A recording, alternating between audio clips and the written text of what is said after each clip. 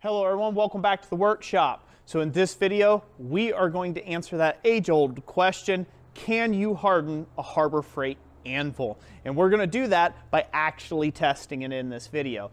And I've got the good help of Thomas, the illustrious hand model. They can't see you. There it is. So he's going to take and help me with getting this anvil in and out of the forge, and we are going to attempt to harden it. Now, big disclaimer, don't do the stupid that you're about to witness here on YouTube. Do not do this. I have a theory already of what's going to happen to the anvil when we go in for the quench, and you guys can go ahead and pause the video and drop your theories down in the comment section down below. So, but I kind of already have a sneaking suspicion of what's going to happen. Also, I will do some comparisons at the end, but I do have a review video where I went over the specs of the anvil and all that other jazz, its hardness and things like that. So be sure to check out that video. It's linked up in the description down below. So without further ado, let's see what happens.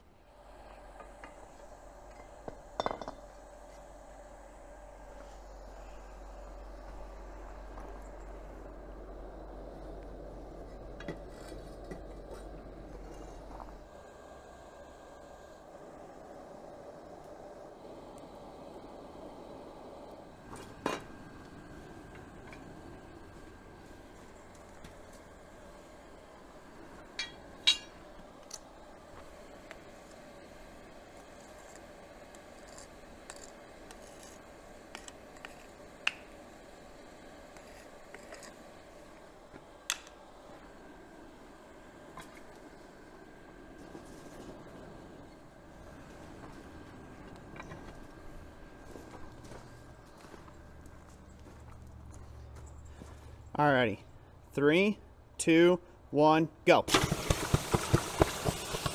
All right, back away.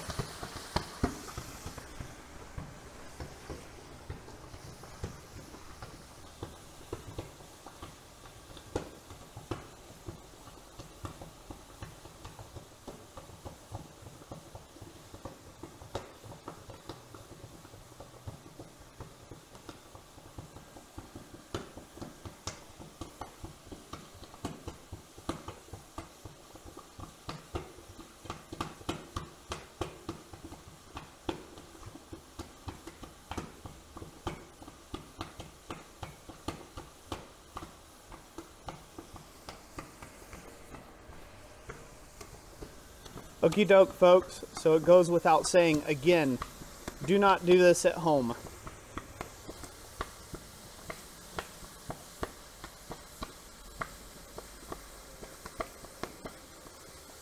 And this thing's going to take a while to cool.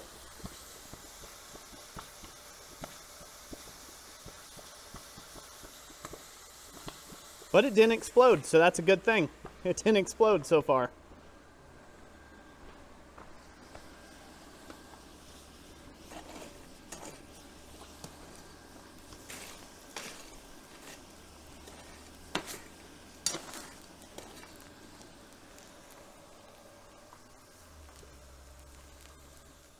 Okay, everybody, so there it is. It survived the quench to a degree. Totally shocked me. That's not the expectations I had for it. My expectation was this thing was going to completely blow apart. Again, don't repeat the things you've seen in this video here. But now we need to go ahead and actually do some testing on this. I have my ball bearing drop test tube. You guys have seen this in other videos. We're going to see if it's got any more rebound.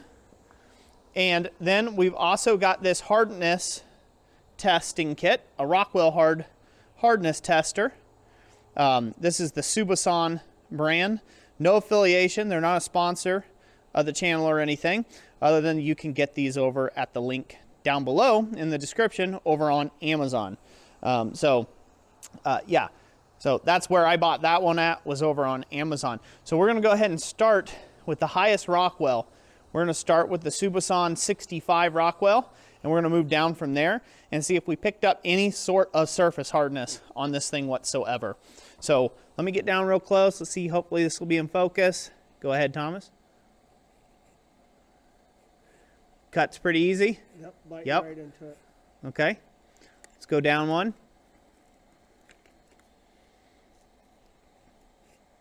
Is it cutting? That looks like it's cutting. It's cutting. Okay, so that was 60 Rockwell. Down to 55. A good anvil should be between 52 and 55 Rockwell. Is that cutting in? Yeah, it's... All right, that's digging really good. So yeah, you're leaving grooves in it. We'll go to 50 Rockwell. See what we got. You don't have to push down super hard. Just see if it's grabbing. Yeah, Is it grabbing? very lightly. Very lightly grabbing. It's grabs a little bit right here and then skates. Okay, so go back to the next one. So that was the 50 Rockwell. So here is a 45 Rockwell. And that's mostly skating. That's just removing skating fuzz. Yep, that's skate. Yep. So that's just removing the surface oxide. It's scratching, but not a lot. Let's do 40. So this is probably like 40 Rockwell. Or a bit more, maybe 42. Yeah, that's just lightly doing it. It's removing the junk, the forging scale off, but it's not biting. It's just skating on the surface.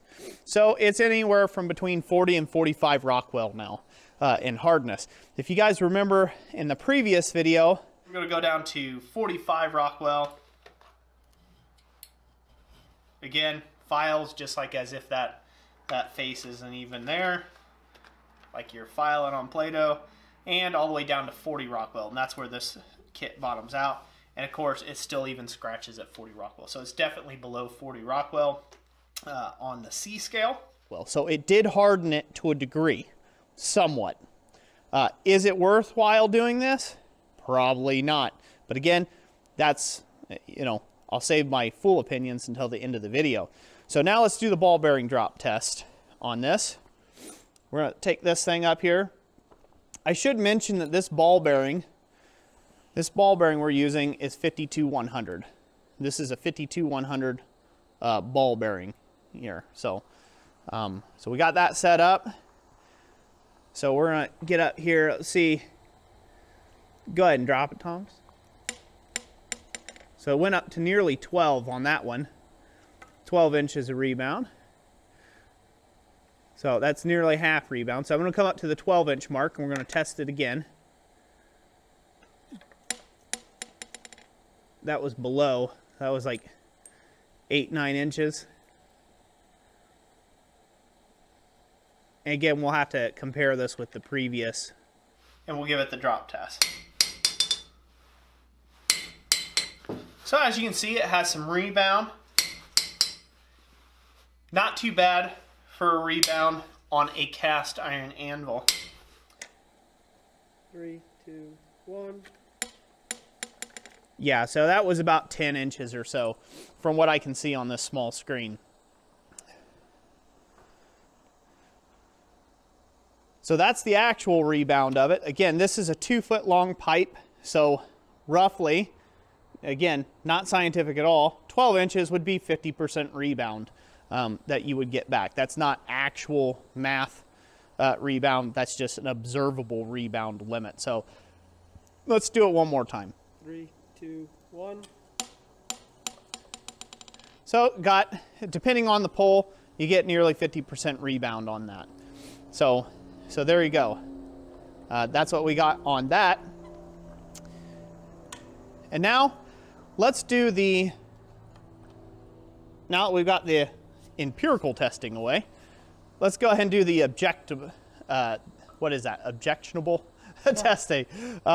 This is just, you know, feeling it yourself. So go ahead and hammer on in the surface and see how that feels, Thomas. Very, very dead. Very, very dead still. And there you go. And that was not that hard. Oh. So is it worth the risk? No.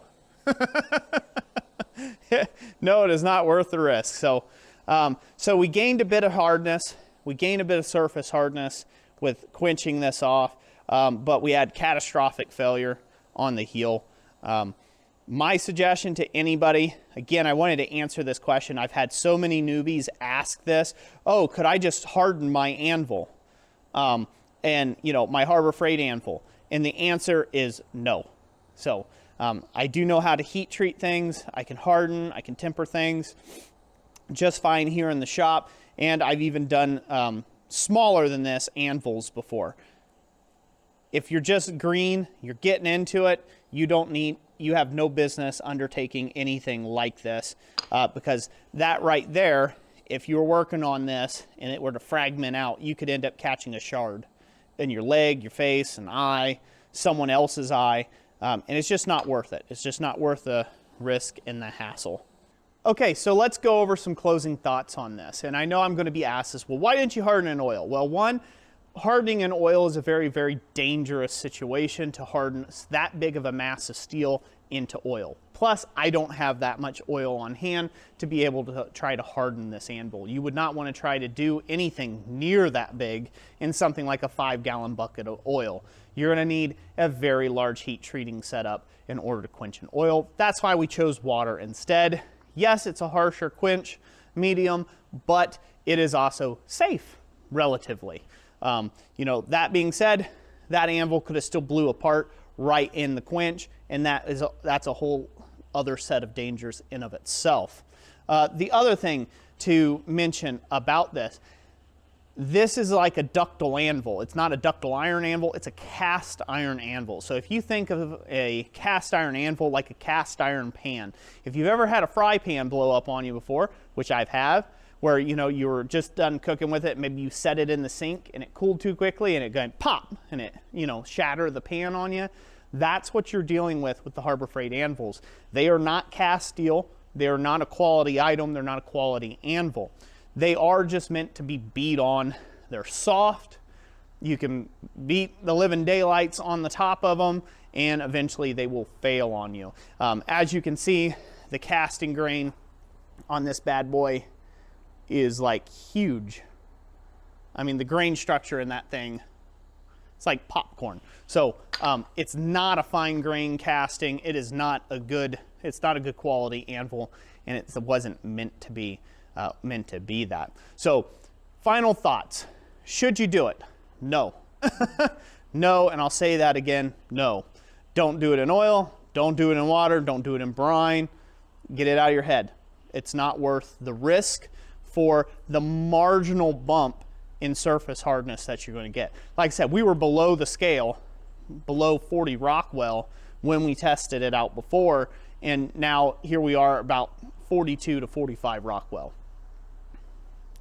It's not worth it. And then as you can see, we cracked off the heel too as well. So that's it for today. I hope you guys enjoyed this video. If you did, hit that like button, subscribe if you want to see more videos like this. Thank you to all the channel members who make the content on this channel possible. Thank you to Thomas Goodymoot for the hands and the extra help there on this little project. Comment down below what you'd like to see me test next and the anvil varieties and things like that. Would love to do that. And as always, God bless each and every last one of you, and we will catch you on the next one. Thanks so much.